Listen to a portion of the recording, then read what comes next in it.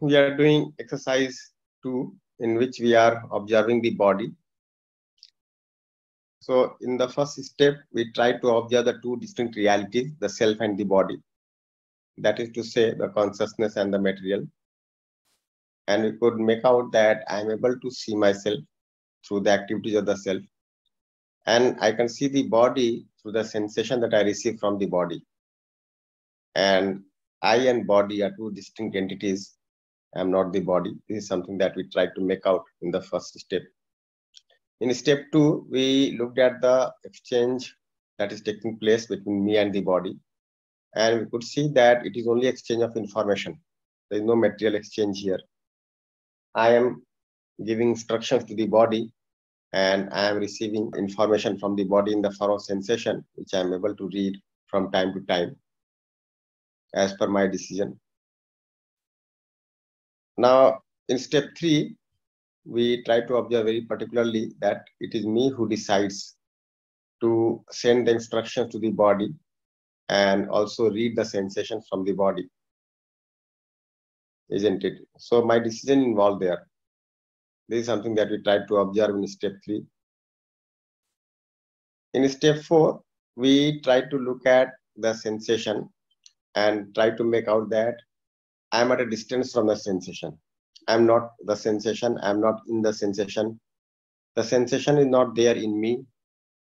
I am at a distance from the sensation. And by looking at the sensation, we also try to make out that I am at a distance from the body. So this is what we are doing in exercise 2 at step 4. Now, at step 5, we are looking at the various sources of sensation. So primarily, there are two sources. One, the activities within the body, and two, the activities outside the body. Now, when you look at the activities outside the body, it is again in two parts. One is the behavior of the other human being. And the second thing is the rest of the physio-chemical changes taking place outside the body in the nature. So thus there are three sources of sensation. And I read this sensation as per my decision. So this is what we had been observing yesterday. So we'll do one thing. We'll observe the three sources of sensation. Okay. So the effect of the behavior of the other first reaches the body. Maybe it is sound of words or some touch. And due to that, there are sensations in the body. The second source is the situation outside of physiochemical change, maybe a heat or cold, and that has an effect on the body. Due to that also, there are sensations in the body. And then there are events happening outside within the body, maybe the pain in the head or some rapid heartbeat.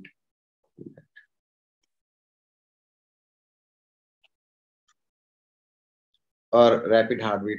And again, there are sensations in the body due to that. So you'll see that none of these effects reach the self directly. They are having effect on the body in the form of sensation.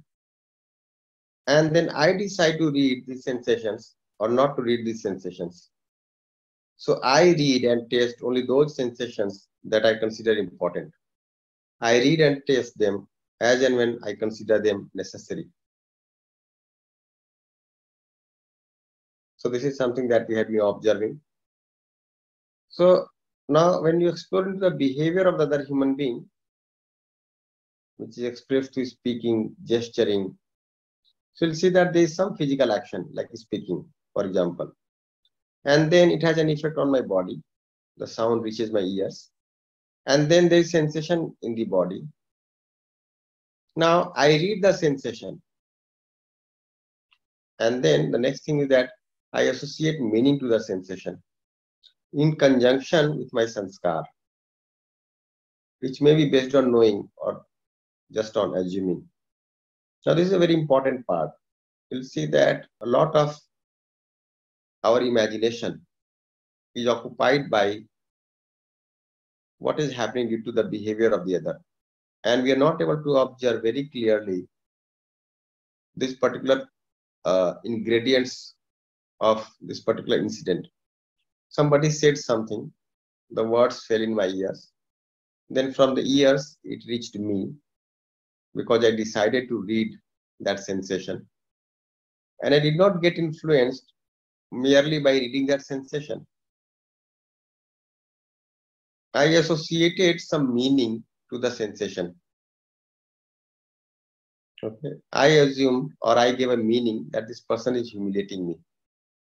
And then I got affected. If I assume the other person to be a mad person, having no sense, let's say, then I do not associate that particular meaning to that word. So the way I associate meaning to any word, okay, that influences me. This is something that we have to observe. Okay. Now this meaning that I am associating may be based on knowing or just on assuming. Now what is happening inside me? That is something to be observed. Try to look into the incidences that took place yesterday and try to see how you associated meaning to a particular word. Whether you got elated because of somebody's words or you got hurt because of somebody's words. Now just try to see that whether you got elated or got hurt, was it just by itself or there was a role that you played before you got hurt or elated. So like, what was your role there? The words fell in your ears and you got happy. Okay. Was it just spontaneous like that? Or you associated some meaning to the gesture, to the word, and thus you got happy. Similarly, when you got depressed, you got unhappy with the behavior of the other, was it just by itself or again there was some meaning that you associated with the word, with the gesture, and thus it happened. So try to observe this. This is a very important part. We can allot some time in particular for this particular thing because it does matter in our day-to-day life. Okay, while interacting with human beings, behavior is a very important component. And you'll see that many times we carry memories of such incidences for a long time. The words were spoken for a few seconds. Then I gave some meaning to those words, and that meaning continues in me. Okay, and that may also mend, or that may also somewhat change my life. That may also change my future course of action. That may change my whole behavior, my way of thinking. So just try to look into this, how you associate meaning to the words that fall in your ears, to the gesture that you are able to see through your eyes. Observe it for some time.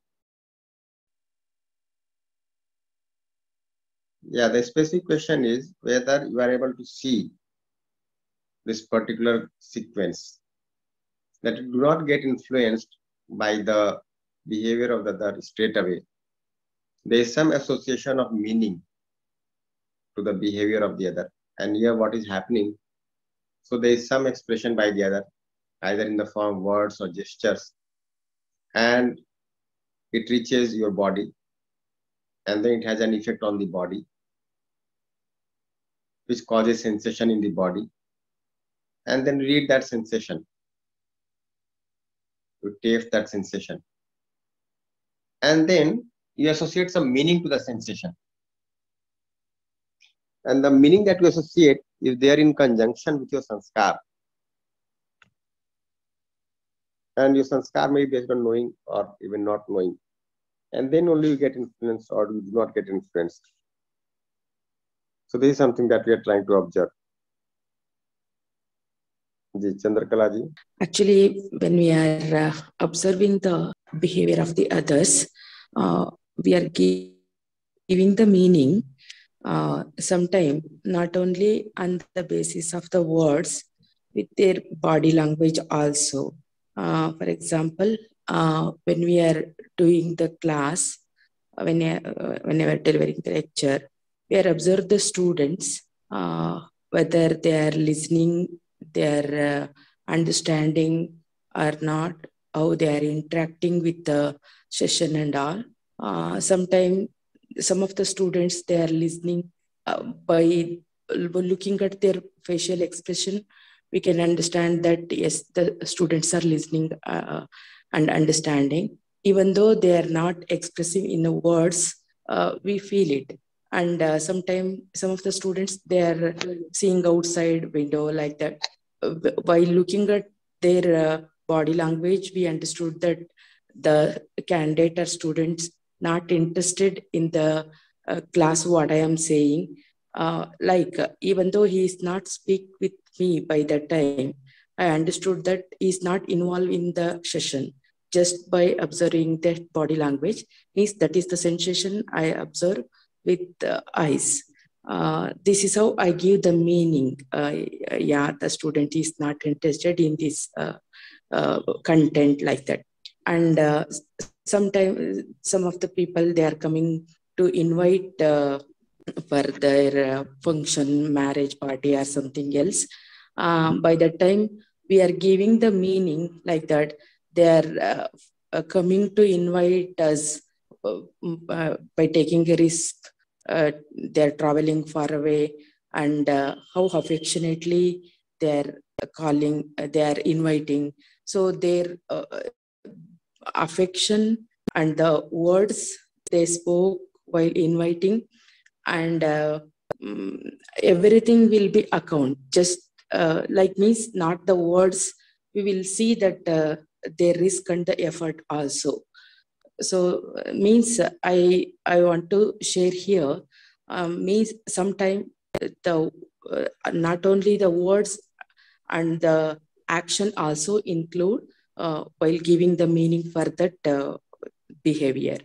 And one more thing here I want to share, sometime while we are giving the meaning, not only with the just the meaning of the word, the tone also, like how they are saying with the modulation of the voice and all, we understood that the what the intention is there with that words.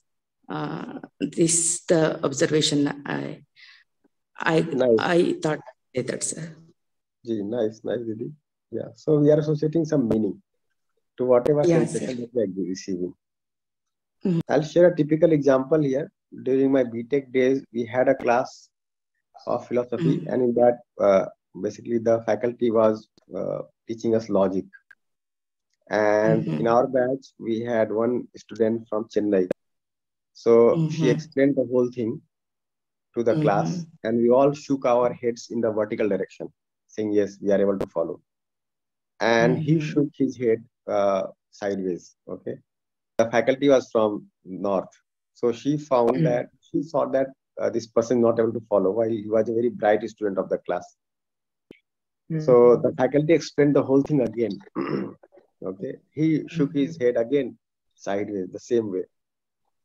And then she got irritated because he was a bright student. And then she asked him, why are you not able to follow? So he said that I'm able to follow. You know? So then she made out that his expression was different from ours. So what is happening here? So there is a sensation that reaches me.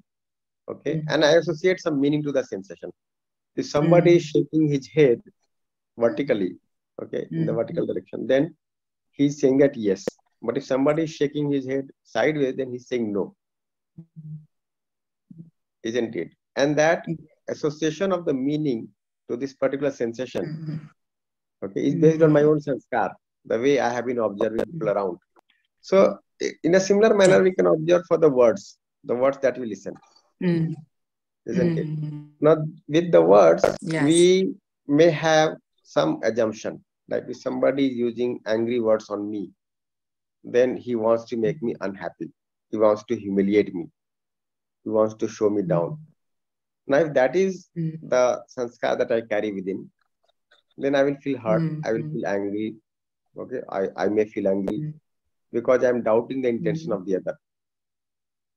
But if I'm able to see that this person has sound intention, but he himself is in an angry mood, not comfortable with himself, and he wants to reduce his discomfort. And for that only, he is using this kind of language on me. He also might carry some assumption about me. He might be differentiating. He might not be able to see me similar to himself. And that's how he is trying to use these words. But essentially, this person's intention is sound. It is only the lack of competence. Then my whole way of thinking, my imagination will be different, isn't it? So try to observe this. This is a very important issue. The way we get affected by the behavior of the other, isn't it? And try to see how we associate meaning to the sensation. This could be either from the behavior of the other, this could either be for the physio-chemical change outside the body, or even something happening inside the body. Every time you read the sensation by your own decision, so here again a decision making is involved.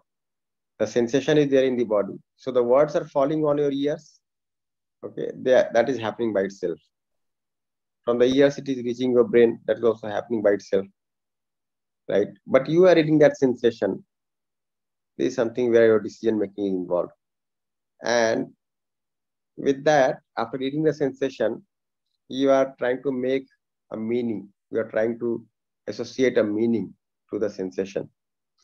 If somebody is speaking a language that you don't know, okay, so you are not able to associate the right meaning to the words because the words are unfamiliar to you. But if the words are familiar, they are also, depending on our sanskar, we may associate different kinds of meaning. Okay. If I have the right understanding, I'll associate one kind of meaning. If I do not have right understanding, I'll associate another kind of meaning. Yeah. And a good thing that you shared, no? So earlier it could be the case that you could carry that unhappiness within you and might also carry some grudges for the other person who blamed you. But now that you are working to transform yourself, you could make that program so that you could go and have a dialogue with the other person and settle the things. Thank you all for joining the session. So the assignment for today is to observe this part 1 of the slide that was there in front of us. So observe how you associate meaning to the words, how you observe meaning to the behavior of the other. So this is the assignment for today. And today is Sunday also, so you'll get enough time for this observation.